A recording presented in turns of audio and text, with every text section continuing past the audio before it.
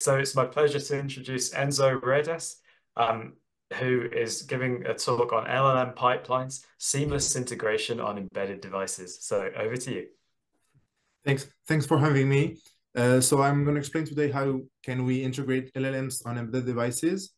And this presentation has been made with the collaboration of Tess Boivin, Baptiste Poutier, and Laurent Pilati, all from the voice and audio team at NXP. So what is LLM Pipelines? LLM Pipelines is a project of a whole LLM orchestration into an end-to-end solution. So we start with our wake word engine that will detect our command such as hey NXP and will trigger the automatic speak recognition. The ISR will translate the user speech into text and pass it to the large language model, which will provide an answer to the user query. Then we'll pass the text to the text-to-speech that will pronounce it to the user. During this presentation, we're going to focus on the LLM part of this pipeline, but don't worry, I'll try to keep it as practical as it can be. So in the LLM part, we aim to support most deep learning frameworks, such as Hugging Face, Onyx, and the others, to start with our foundation LLM. Then to align with clients' requirements, we're going to have to fine-tune our model. And then we must quantize this model for board porting enablement on NXP platforms. So talking about NXP platforms, at NXP, we have three different processor families, the MCX, the IMX-RT, and IMX series. For now, the LLM Pipelines project is only available on those three platforms of the IMX series for the 8M+, 9.3, and 9.5.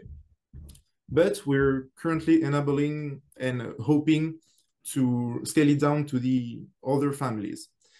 You must note, before asking questions, that we're currently enabling AI acceleration feature, but it means that the following results have been measured on CPU. So what are the metrics we're going to use during this presentation? Our main metric is the similarity. In the case of fine-tuning, we compare the cosine similarity between the embeddings of, from one side, the context given to our model, and from the other for our model answer. This will help us measure the capacity of the model to use its context for its response. And in the quantization part, we compare the cosine similarity of the embeddings of the answer of a reference model, and from the other side, from a compared model answer. And this will help us measure the capacity, the loss in the quality of the response after quantization.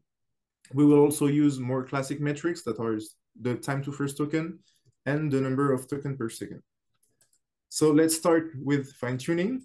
We have two fine-tuning strategies. The first one is the low-rank adaptation, LoRa or QLoRa.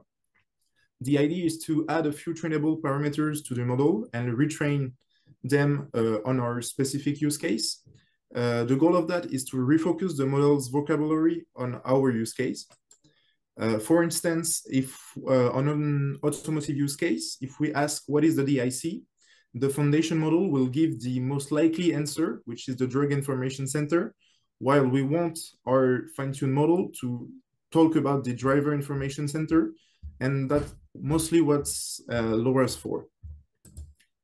Our second fine-tuning strategy is the retrieval augmented generation, RAG.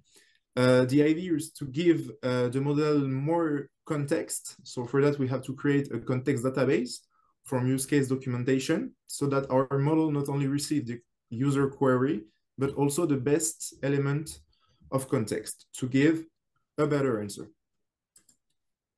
So still for an automotive use case, creating this new database can be about our domain, but we can also add data about common knowledge. This will help us detect whether or not if a question is within or outside our domain. So if we ask, for example, what is the weather today, we're able to detect really quickly that the question is not inside the domain we want to answer to. So we can bypass the LLM and give a predefined answer. So that's why the time to first token isn't existent because we don't go through the LLM. That's a choice of implementation. We could have made many others. But in the other case, if we ask a question that is within our domain, we can see the utility of using RAG, because for a specific question, such as what is the contact number for assistance, without RAG, we get an hallucination, which is bad because it gives the user a wrong information, while using RAG, we can get the real value. This has a cost because we have more context token to pre-process, and we can see it on the time to first token. So that's the reason why we wanted to compare the impact of the number of tokens in a prompt on the time to first token. So we did it on our 3 platforms. So here are the results. We get linear curves, really encouraging, with the better result for our latest platform, the AMX95. We also measured the number of tokens per second. So as you can see, it's between 2.6 and 5.1 tokens per second, which is good because it respects human reading and speaking speed. The second part of the LLM is quantization. So what is quantization? It's a model compression technique that converts parameter weights from a high precision representation to a lower one. For now, we enable 2 quantization strategies, the dynamic quantization and static quantization. And it's important to remind that it's a crucial step for LLM enablement. Here are some reminders about quantization, but beyond the obvious, it's really important to note that we need quantization for NPU acceleration with integral operation, while keeping in mind that we have to minimize the loss after quantization in the quality of the response. So still for an automotive use case, if we ask, can I play my music on the car? We compare the same model with 2 quantization techniques. So we have here our reference model without quantization in float 16. Here our model with dynamic quantization in int8, and here the static quantization with smooth quant in int8 So this is considered as our ground truth. So we get a similarity of 1, and we can observe a slight loss in the similarity after quantization. But if you take the time to read the complete answer, we still manage to have really correct results regarding to the question. But at the same time, we made a huge gain in inference speed. For the same question, we divided the time to first token by more than 3. For that same reason, we wanted to compare the impact of the prompt size on the time to first token. We did the computation on the most performant platform. As you can see, here is the curve without quantization, and here are the 2 with quantization. So it made a huge positive impact on the time to first token, but also on the number of tokens per second, because we can see that we multiplied by 2 after quantization. So if we gather all the pieces we talked about in this presentation, we get this final architecture that allows us to do LLM seamless integration on embedded devices with the fine-tuning part, the quantization, and the usage of the application. And today at NXP, we're proud to be able to port 1 billion parameters LLMs, such as Tiny Llama, that runs real-time on the embedded devices with various fine-tuning and quantization features. Thanks for your attention.